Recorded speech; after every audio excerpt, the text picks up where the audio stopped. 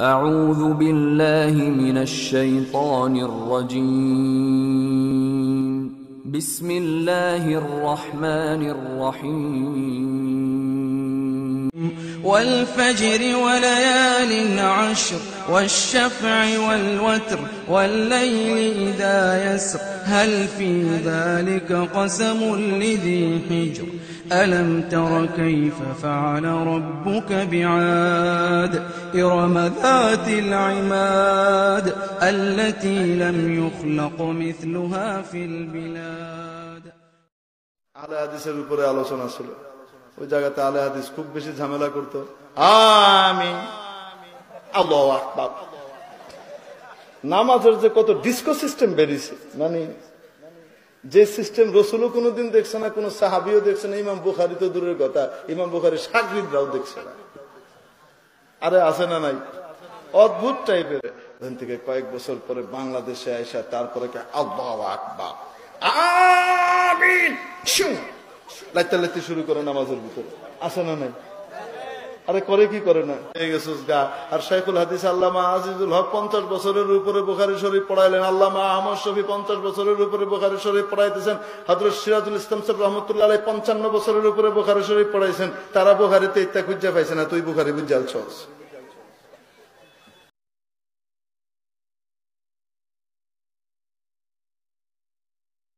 হাত বাঁধা নিয়ে, হাত বাঁধা মানে বিছানো, মানে হাত বাঁধা বুকে, এই তাকবীরে তাহরিমার সময় হাত বাঁধা, এটা তো এই জায়গায় বিছানো মানেটা কি? বিছানোর তো প্রশ্ন আসে, আপনি যখন সিজদা করেন তখন বিছানোর প্রশ্ন আসে, এখানে তো বিছানোর প্রশ্ন নেই।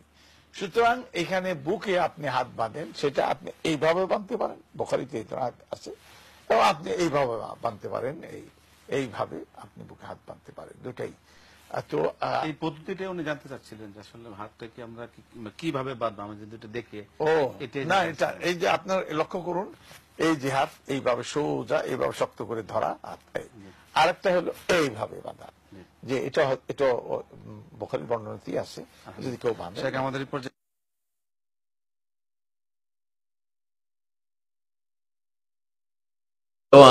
জিকির আছে আমাদের গ্রামে, নামাজের জোরে আমিন বললে অন্যরকম মনে করেন।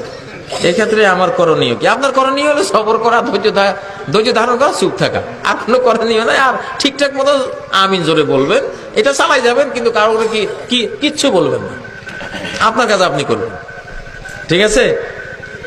কারণ মানুষ এটাকে অস্বীকার করছে বা আপনাকে বাধা দিচ্ছে, আপনি আমিন জোরে বলবেন না, কারণ মানুষ মনে করতেছে এটা ইসলাম বিরোধী কাজ। সে সওয়াবের নিয়তে আপনাকে বাধা দিচ্ছে, আপনাকে এটা বুঝতে হবে। সে বুঝছে এই লোক কোত্থেকে আসছে, এটা ইহুদি না খ্রিস্টান, আমিন জোরে কয় কেন? এই লোক ইসলামের ক্ষতি করতে আছে, সে সওয়াবের নিয়তে আপনার বিরোধিতা করতেছে, আর আপনিও সওয়াবের নিয়তে এটা কইতে আছেন। দুইজন নিয়ত ভালো, কিন্তু একজনের তরিকা ঠিক, একজনের তরিকা ভুল। আপনার তরিকা ঠিক আছে, কারণ নবীজি প্রত্যেক নামাজেই আমিন জোরে বলতেন। এটা একদম সহিহ হাদিস, বুখারীতে এসেছে, আলবানীর সিলসিলা আহাদিসের সহিহের মধ্যে সর্বশেষ যেটা সহিহ হাদিস, সহিহ গ্রন্থ, এটা তো এসেছে। কানা রাসূলুল্লাহ সাল্লাল্লাহু আলাইহি ওয়াসাল্লাম ইযা ক্বারা গায়রিল মাগদুবি আলাইহিম ওয়ালাদ-দাল্লিন ক্বালা আমিন ওয়া রাফা'a বিহা সাওতা। নবীজি যখন গায়রিল মাগদুবি আলাইহিম ওয়ালাদ-দাল্লিন বলতেন, ক্বালা আমিন, নবীজি ইমাম হয়ে আমিন জোরে বলতেন, রাফা'a বিহা সাওতা, আওয়াজ বুলন্দ করতেন, আওয়াজ জোরে সোরে করতেন। এবং ইহুদিরা এটা শুনলে হিংসা করতো, যে দেখো মুসলমানরা কিভাবে আমাদের বিরুদ্ধে আমিন কইতে আছে। এই আমিন জোরে বললে ইহুদির কলিজাত ঘা লাগে, কারণ আমিনের আগেই গায়রিল মাগদুবি আলাইহিম ওয়ালাদ-দাল্লিন আছে। দাল্লিন হলো খ্রিস্টান না, মাগদুবি আলাইহিম হলো ইহুদিরা। আল্লাহ ইহুদির পথে চালান না আমাদেরকে, খ্রিস্টানের পথে চালান না আমাদেরকে, এ কথা কইয়াই আমিন। দেখো দেখো মুসলমান কি কইতে আছে, মানে আমাদের বিরুদ্ধে।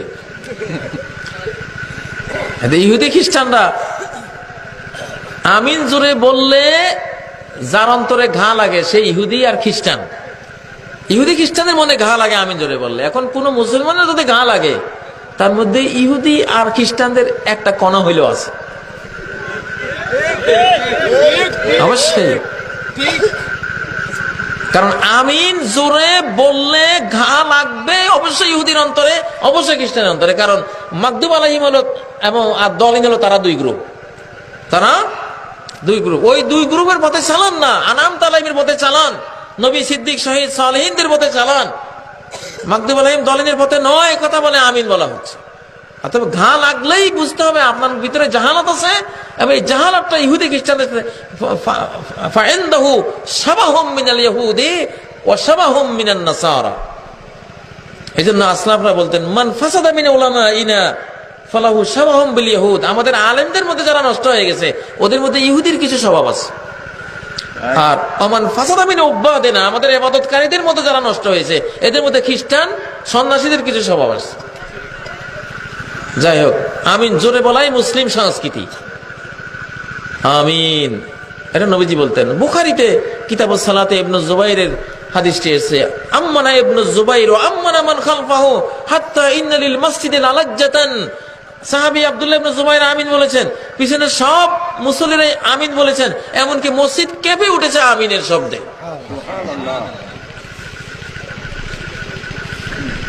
মুসলমানের আমিনকে ইহুদিরা ডরায়, আর কে ডরায়? খ্রিস্টানরা ডরায় যে এই আমিন যদি কবুল হইয়া যায় তা আমাদের সর্বনাশ। ঠিক কিনা? এটা তো ইহুদি খ্রিস্টানদেরকে প্রভাবিত করার একটা বিরাট আমাদের হাতিয়ার। অতএব আমিন জোরে এই কালচারটা চালু হোক। আপনি গালিগালাজ শুনেও আপনি পাগলের চিকিৎসা যে করতে যায় তারা কিছু কিল ঘুষি খাওয়াই লাগে, এটা সমস্যা নাই, আপনি সবর করবেন ইনশাআল্লাহ, এক সময় আপনি বিজয়ী হবেন। হ্যাঁ, এটাই সহিহ হাদিস। হানাফি ওলামারাও বলেছেন আল জাহরু বিত-তামিন আসাহহু সানাদান, যে আমিন জোরে বলাটার হাদিসগুলি হলো বেশি সহিহ, বেশি স্ট্রং হাদিস। এটা হানাফি ওলামারাও স্বীকার করেছে। আসসালামু আলাইকুম, দর্শক আপনার নাম বলুন, প্রশ্ন করুন। ওয়ালাইকুম আসসালাম, আমি যশোর থেকে মনি বলছি। জি বলুন।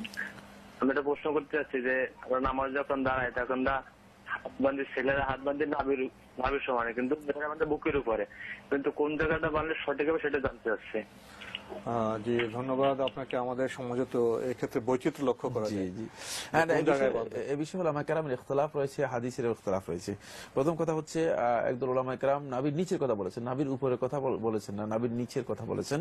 আরেকদল ওলামায়ে কেরাম বুকের উপরের কথা বলেছেন। তবে রাসূলুল্লাহ সাল্লাল্লাহু আলাইহি ওয়াসাল্লাম থেকে যতগুলো সহিহ হাদিস সাব্যস্ত হয়েছে সবগুলো সহিহ হাদিসে নাভির নিচে যে হাদিসটা রয়েছে সেটি নয়, বরং বুকের উপর রাসূলুল্লাহ সাল্লাল্লাহু আলাইহি ওয়াসাল্লাম হাত বেঁধেছেন সেটাই সাব্যস্ত হয়েছে।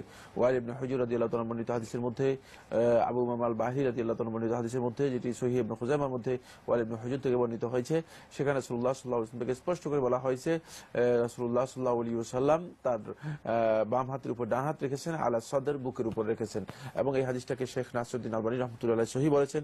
সুতরাং এটাই সহিহ হাদিস দ্বারা সাব্যস্ত হয়েছে। আর নাভির নিচে যে হাদিসটি রয়েছে এই হাদিসটি অত্যন্ত বিতর্কিত, এবং হাদিসটি মানে এটা হাদিস কিনা, মানে এই নাভির নিচে এই শব্দটুকু হাদিসের অংশ কিনা এ নিয়ে ওলামায়ে কেরামের বক্তব্য রয়েছে, ইখতিলাফ রয়েছে। এবং এই হাদিসটুকু ইমাম আবু দাউদ বর্ণনা করেছেন তার সুনানের মধ্যে, আলী ইবনে আবি তালিব রাদিয়াল্লাহু তাআলা থেকে। এই হাদিসের যেহেতু ইখতিলাফ রয়েছে এবং হাদিসের সনদের মধ্যে দুর্বলতা রয়েছে, সুতরাং উত্তম হচ্ছে বুকের উপর হাত বাঁধা, যেহেতু রাসূলুল্লাহ সাল্লাল্লাহু আলাইহি ওয়াসাল্লামের সহিহ হাদিস দ্বারা সাব্যস্ত হয়েছে। পুরুষ এবং নারী ভেদে কি হাত বাঁধার মধ্যে কোনো তারতম্য আছে? না, এর মধ্যে কোনো তারতম্য নেই, পুরুষ এবং নারী উভয় মূলত বুকের উপর বাঁধবে। আমরা আরেকটি প্রশ্ন নিয়ে নিই। আসসালামু আলাইকুম, দর্শক আপনার নাম বলুন, প্রশ্ন করুন।